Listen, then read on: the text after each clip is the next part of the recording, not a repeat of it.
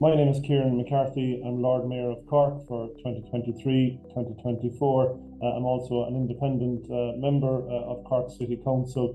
And in recent years, we've been involved in a series of URBACT projects, one of which is called the Playful Paradigm. And I'm here to talk about the impact of the Playful Paradigm and how positive it was and how creative it was for the City of Cork.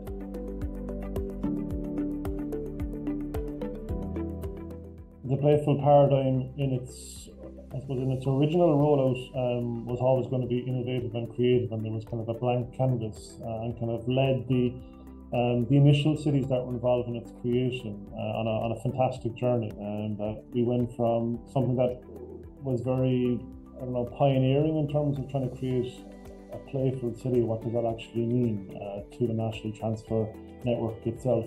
But now it's been rolled out where cities can actually see that there is a gorgeous positive impact for cities across a whole range of urban themes, everything from public health to placemaking to green agenda, but ultimately actually just getting the people of cities, towns, neighbourhoods to engage with the street and discover more about the street and even discover some of their neighbours, because kids and families are playing with the Playful Paradigm on the street in front of their house or within their main kind of city centre area.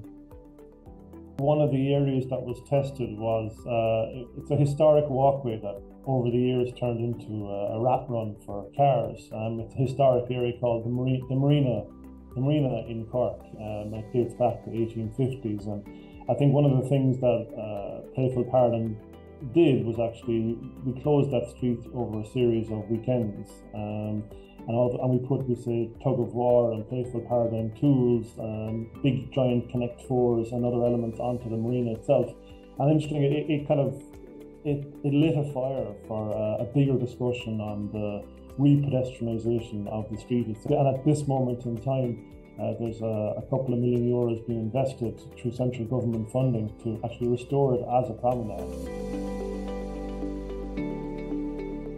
When the national transfer element was first introduced into Ireland around the Playful Paradigm, the different groups in different towns came to Cork, and I met them and I spoke about the impact of URBACT and its positiveness and why people should engage with the programme. And I think lots of people, lots of organisations within other city councils / town councils in Ireland have taken it up and kind of and embraced it positively. The feedback seems to be really, really great, where the same element of closing off streets or creating a playful area in the middle of towns and villages is also kind of being rolled out, which I deem kind of positive.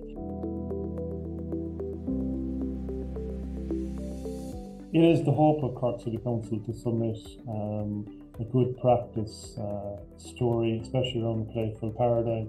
So the Playful Paradigm has empowered us in many, many ways. And of course, we've also taken on one of the Horizon missions as well, the climate neutrality by 2030, the net zero by 2030. We're one of the 112 cities involved in that. And all of those actually they've been growing over the years because of contact with URBACT and kind of growing in confidence.